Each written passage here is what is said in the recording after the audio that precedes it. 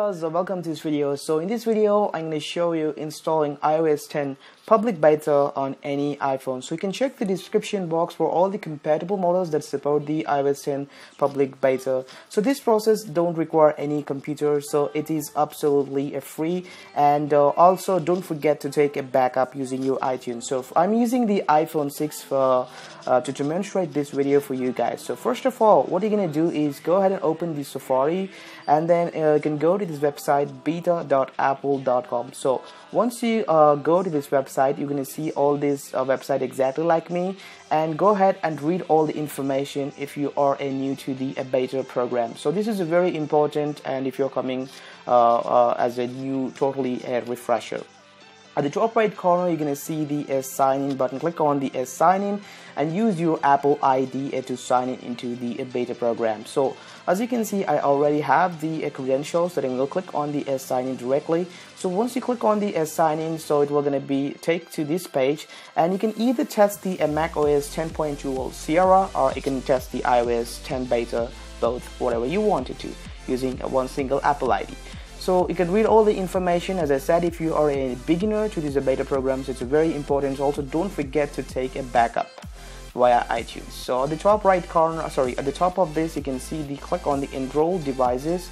Once you click on the enroll devices, and it will going to be recommend you to take an iOS backup as one single archive file.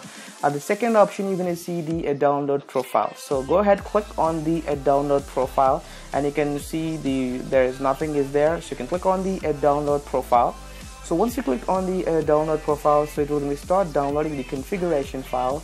So there you go, download successfully, and then it will going to be ask you to install. So the top right corner, you're going to see the install button. Click on the install. So then it will going to be ask you to type the passcode. Go ahead and type the passcode, and it's going to be show you all the information of what the beta is and like that.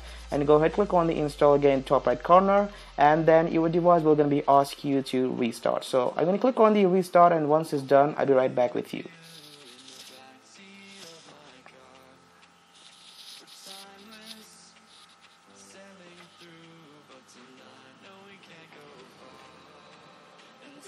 Alright, now the device is successfully restarted. Go ahead and unlock your screen using the passcode. So make sure you have the strong Wi-Fi internet connection, so you'll be able to download software update only with Wi-Fi. So once you go ahead, click on the settings, then go ahead, click on the general, and then look for the software update. So it will going to be checked for the update. So and then you're going to be find the iOS 10 public beta one. So there you go. So that's how you can get and install the iOS 10 beta on any other iPhone, iPad, and iPod Touch. So go ahead, click on the download and install. I'm going to again use to type the passcode, and then agree all the license terms and conditions, and then it will going to be start requesting the download. So at first time you're going to see the update requested. Don't worry, it's going to take a time to sync the file from the Apple servers, and as soon as you get the file, we're going to start downloading automatically. So if you want to downgrade back to the iOS 9.3.2 from iOS 10, so I made a dedicated video, so you can see the link anywhere on the screen. Also check the description box if you don't see the link on the screen. So that's it, and that's how we can install the iOS 10 beta public beta on your phone. So there you go, you can see started at downloading, and it's going to take some time depending on the internet connection speed. So as you know that after downloading, you can click on install, and it will automatically do the process, and that's it. And thank you for watching this video.